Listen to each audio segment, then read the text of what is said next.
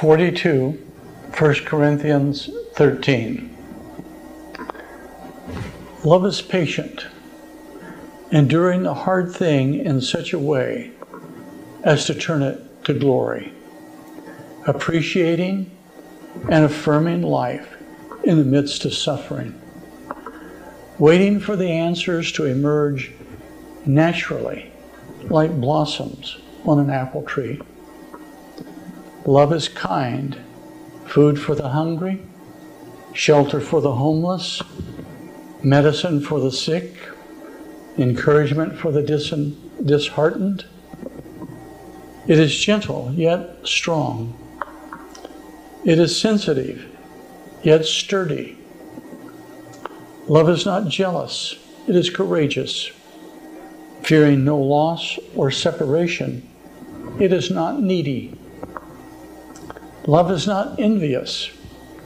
It does not desire to possess what belongs to another, to the other's harm or hurt. Love is trusting and confident, poised. Love, therefore, is not boastful, arrogant, or rude.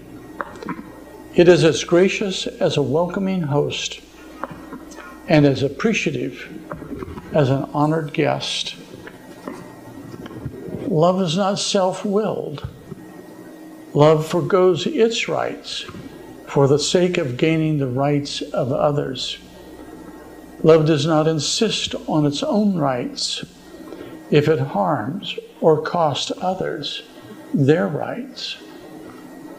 Love knows that we are as small as the things we allow to bother us.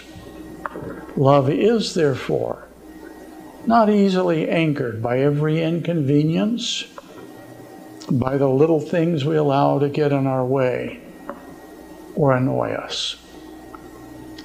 Love lets go of resentments rather than nurturing them. It finds no pleasure in keeping track of what our enemies owe for the pain they have caused us.